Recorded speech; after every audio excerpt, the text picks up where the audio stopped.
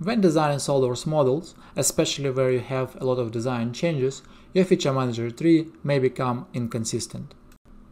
As a result of removing or reordering features, your feature naming might not follow the order. Although this does not directly impact the performance or usability of this model, this may hide the design intent or make the reviewing of the feature manager tree a bit more complicated. The following macro allows to fix this inconsistency, and it will rename all of these features in the sequential order. So you just need to run this macro and you can see all of our features are now named sequentially. Please note that this macro will preserve a feature name regardless if it was a standard feature name or you gave it the custom naming. It is possible to run this macro in a batch mode for multiple files using batch plus.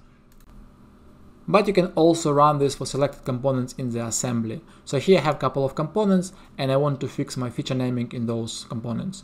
I just need to select them and run my macro. As a result, macro will rename features in those components only. So you can see now my feature name is consistent. If no component selected, this macro will rename features in the assembly itself, excluding the components. Please follow the link in the description of this video to download this macro. Thank you for your time.